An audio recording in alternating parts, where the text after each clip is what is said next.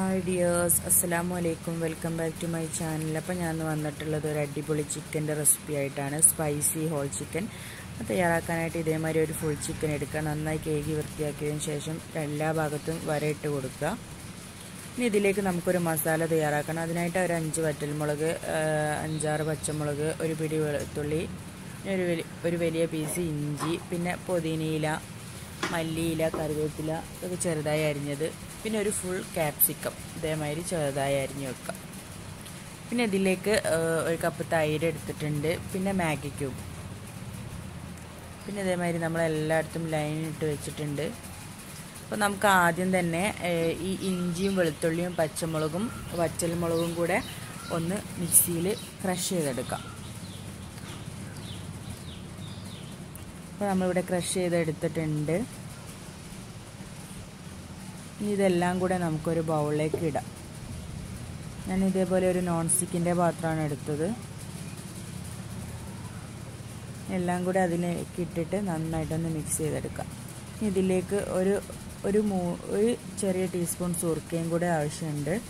പിന്നെ ഒരു കപ്പ് ഓയിലും, നമ്മൾ ആ ചിക്കൻ കുക്കാവാനുള്ള ആ ഒരു ഓയിൽ ഇതിലേക്ക് ഒഴിച്ചു കൊടുക്കാം. ഇനി ഇതിലേക്കുള്ള സ്പൈസസ് കുരുമുളക്, പിന്നെ ഗരം മസാല, ചെറിയ ജീരകം, പിന്നെ ഉപ്പ് നമ്മൾ മാഗി ക്യൂബ് ചേർക്കുന്നതിനെ കൊണ്ട് അതിൽ ഉപ്പുണ്ടാവും. ബാക്കി അതിനനുസരിച്ചിട്ട് ബാക്കി ചേർത്ത് കൊടുത്താൽ മതി കേട്ടോ, അല്ലെങ്കിൽ നന്നായിട്ട് ഉപ്പ് കൂടിപ്പോവും. അപ്പോൾ അതൊന്ന് ശ്രദ്ധിക്കുക. പിന്നെ കളറ് നിങ്ങൾക്ക് ഇഷ്ടമുണ്ടെങ്കിൽ മാത്രം ചേർത്താൽ മതി കേട്ടോ. ഞാൻ പിന്നെ കുറച്ചൊരു ഭംഗിക്ക് വേണ്ടിയിട്ട് കളർ ചേർത്തുന്നുള്ളൂ, റെഡ് കളറ്. അപ്പോൾ നമ്മൾ ഇതേമാതിരി നന്നായി ഇവിടെ മിക്സ് ചെയ്തെടുത്തിട്ടുണ്ട്. ഇനി ഇതൊരു 5 മണിക്കൂർ നമുക്ക് ഫ്രിഡ്ജിൽ റെസ്റ്റ് ചെയ്യാൻ വെക്കാം.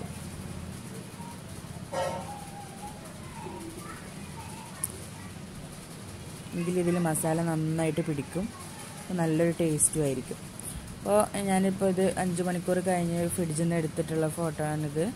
ഇനി ഇത് നന്നായിട്ടൊന്ന് ഹൈ ഫ്ലെയിമിൽ ഒരു 5 മിനിറ്റ് നമുക്ക് അടച്ച് വെച്ച് നന്നായിട്ടൊന്ന് തിളപ്പിച്ചെടുക്കാം. പെട്ടെന്ന് തണുപ്പ് പോയി കിട്ടുകയും ചെയ്യും, പെട്ടെന്നൊന്ന് അത് ചൂടായി കിട്ടുകയും ചെയ്യും. അപ്പോൾ ഇതേമാതിരി ഒന്ന് തുറന്ന് നോക്കുക. എന്നിട്ട് ലോ ഫ്ലെയിമിൽ അടച്ച് വെച്ച് ഒരു 10-15 മിനിറ്റ് നന്നായിട്ടൊന്ന് വേവിക്കുക. ഒന്ന് തിരിച്ചും മറിച്ചും ഇട്ട് കൊടുക്കുക. അപ്പോൾ ഒരു ഭാഗം കുക്കായിട്ടുണ്ട്. ഇനി നമുക്കിതൊന്ന് തിരിച്ചിട്ട് അതിൻ്റെ മറ്റേ ഭാഗം കൂടെ ഒന്ന് വേവിച്ചെടുക്കാം.